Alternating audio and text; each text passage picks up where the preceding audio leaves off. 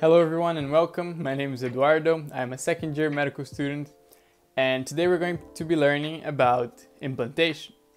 So on the previous video we talked a little bit about fertilization. So that's the process of combining the male gamete with the female gamete and then pretty much just start our development. And today we're going to be moving on from that. So we're going to be looking at from fertilization into implantation, which takes approximately around 6 or 7 days, so around a week into development. And during this time, the embryo is already developing. So it is already multiplying, dividing, and we'll have a look at that. I hope you enjoyed the video. If you do, don't forget to leave a like and subscribe for more. So we start here at the ampullary isthmic junction, where fertilization takes place. Here, the fertilized egg, which is now called a zygote, will start moving from the fallopian tubes all the way into the uterus, where implantation takes place.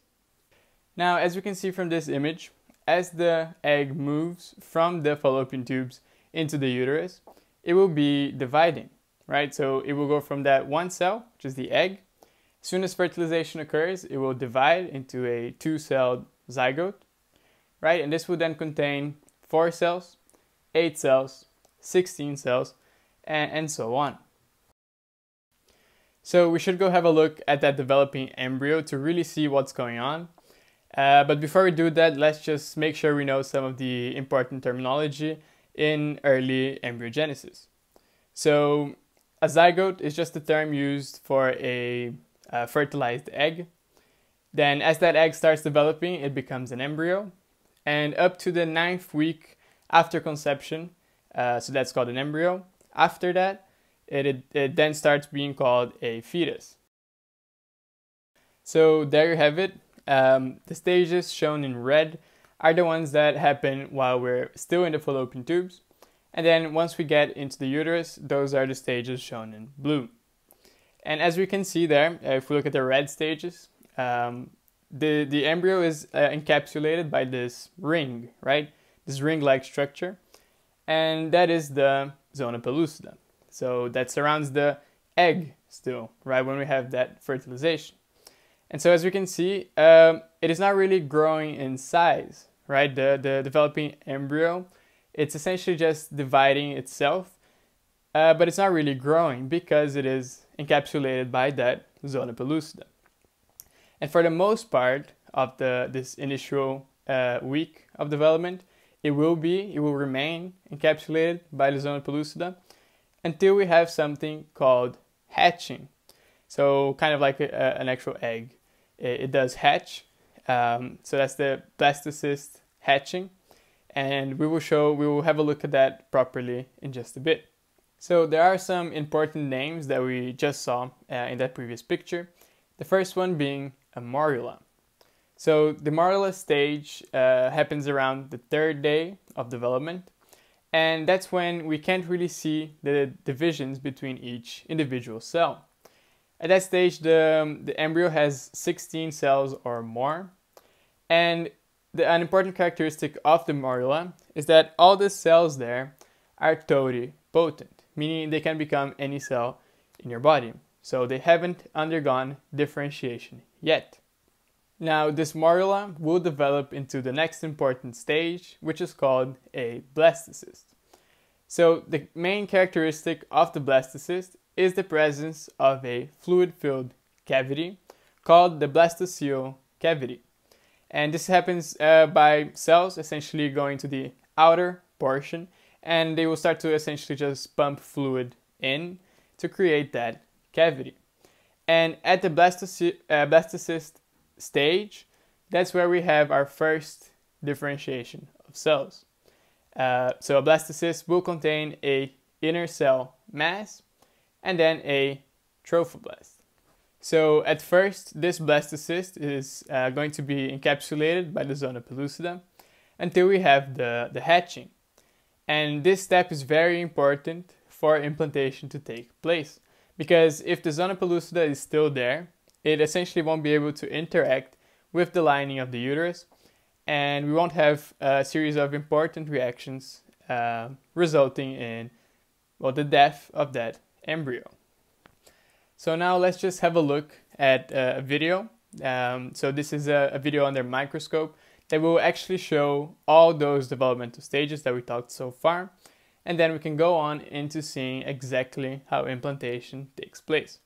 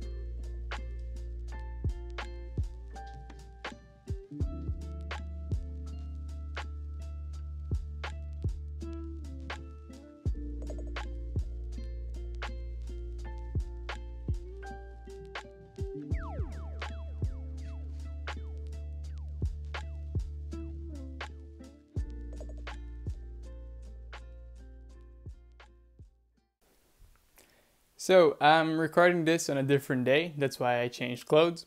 But the video that we were just watching right now is not of a human embryo, as that would raise a lot of ethical questions. But nevertheless, it is the same process going on, so we can still learn from it.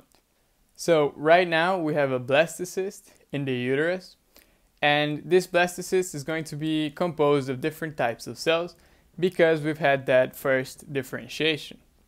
So there are two main types of cells that we can see here. So the first one being the trophoblast. These are the cells that will actually invade the endometrium and end up forming the placenta. And then we have the inner cell mass, which will develop into the baby.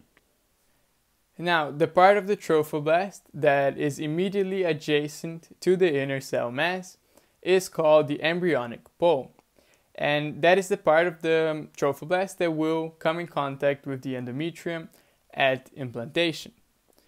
Now, at the time of attachment, there is a further differentiation that takes place. So the trophoblast will differentiate into cytotrophoblasts and syncytiotrophoblasts. The cytotrophoblast is a layer of ovoid mononucleated cells that lie right below the syncytiotrophoblast, and the syncytiotrophoblast is a multinucleated, multicellular mass that invades the endometrium and is actually formed from the fusion of cytotrophoblast cells. Humans have what is called interstitial implantation, where the embryo completely burrows into the superficial layer of the endometrium. So that syncytiotrophoblast breaks down the extracellular matrix and induces the apoptosis of endometrial cells, allowing for its implantation. So the baby ends up actually developing inside the wall of the uterus and not necessarily at the lumen of the uterus. Now, the endocrine function of the syncytiotrophoblast begins with the onset of implantation when we get the production of human chorionic gonadotrophin, or HCG, which is the hormone that is picked up in pregnancy tests. HCG works to maintain the corpus luteum and progesterone secretion so that the endometrium is maintained and capable of supporting pregnancy. Now, as the embryo develops, the syncytiotrophoblasts then gain the ability of producing progesterone enough to support pregnancy on its own without the need of the corpus luteum. This occurs around the 10th week of gestation, and at which point the corpus luteum is not really needed anymore.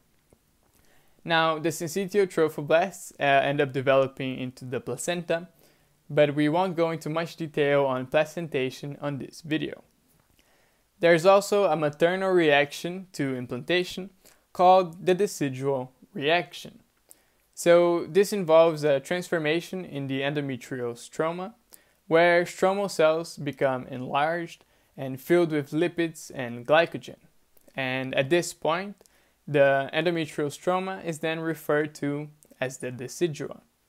So this process is characterized by the morphological change in the epithelial stromal cells, secretory transformation of the uterine glands, an influx of specialized uterine natural killer cells, and vascular remodeling to support the maternal blood supply to the growing conceptus.